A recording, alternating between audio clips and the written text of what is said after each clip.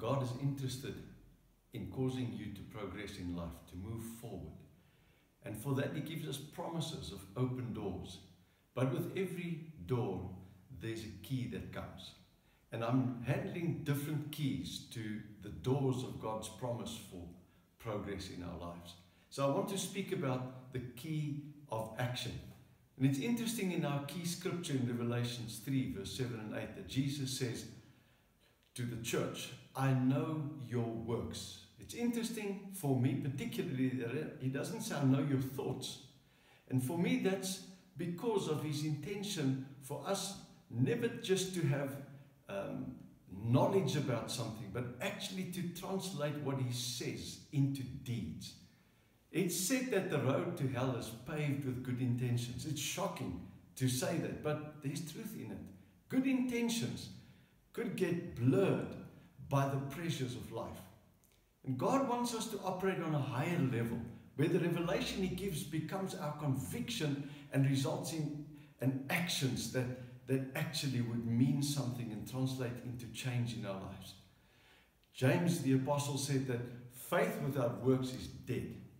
Therefore, if we just say, I believe, and never act on it, it leads to an impotence of faith, dead faith. It brings forth nothing. But revelation from God, things He says to us, calls for action. We've got to be doers of the word. I many times think that Christians that receive more and more and more revelation and learn things without acting on it become like bullfrogs. They have large voices and they have a lot to say, but they don't move around a lot and they don't accomplish much. It's the prayer of my heart, Lord, help us not to become bloated with revelation, just sitting around and exchanging wisdom with one another, but let us actually move on revelation. Jesus said, I know your works. And following that, in verse 7 and 8 of Revelation 3, He speaks about open doors. Because of your works, because of your action, I put open doors before you, because your doing of my word actually is the key that opens those doors of promise.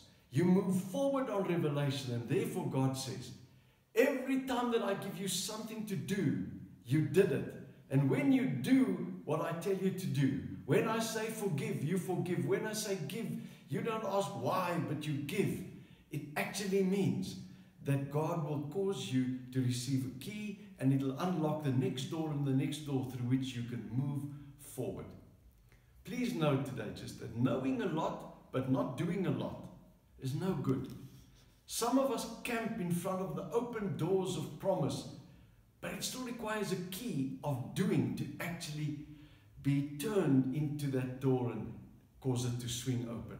It's when we do God's word, when we timelessly act on His word, that the doors swing open. So let's not tolerate procrastination and develop a quick response time to what God says. In contemporary language, be a Nike person. Just do it when God says it. I trust that this word will encourage you, and please share it with others to also be able to move forward with God through open doors. God bless you.